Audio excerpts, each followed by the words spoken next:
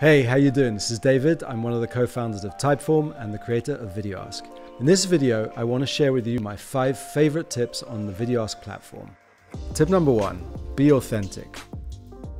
People are always asking me, how do I record a really good VideoAsk? The best answer that I can give them is be yourself, be authentic. Don't try to be professional. You don't need to have the best camera in the world or the best lighting in the world. As long as it's decent, then that's fine. What's more important is that you come across as genuine.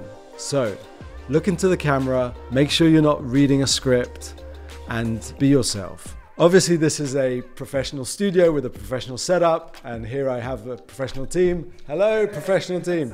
So you don't need to do this for your VideoAsk. What you need to do is basically pick up your phone, or if you're recording on your computer, and just be natural. Like, this looks fine. This is not as good quality as the video, but I come across naturally and it's perfectly fine. Tip number 2, don't overuse notes.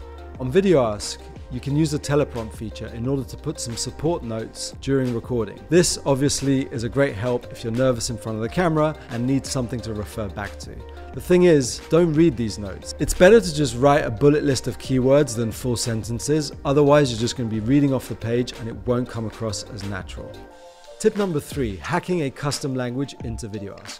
On VideoAsk, we currently support 11 languages natively, but you can also create your own custom language. All you need to do is just add a custom language, translate all the text to your native language, and then after that, you need to set the transcription to support your native language. And in this case, we support all languages for transcription.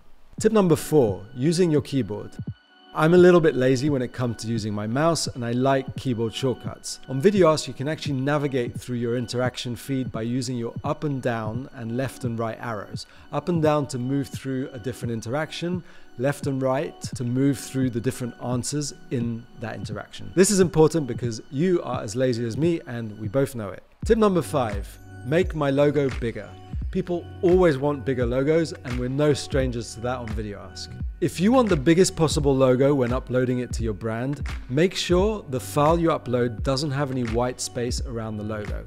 That will make sure that when we reduce the logo size, we're not reducing it alongside the white space in the file, and you'll have your logo as big as possible within the constraints that we apply. Next tip, use the search feature to find people. Sometimes I remember a VideoAsk interaction that I've had with a customer, but I can't remember the customer's name, but I can remember like a gist of the conversation. So what I've done in the past is I've used the search feature to put in some keywords, and then I search through the results, and lo and behold, I found the customer.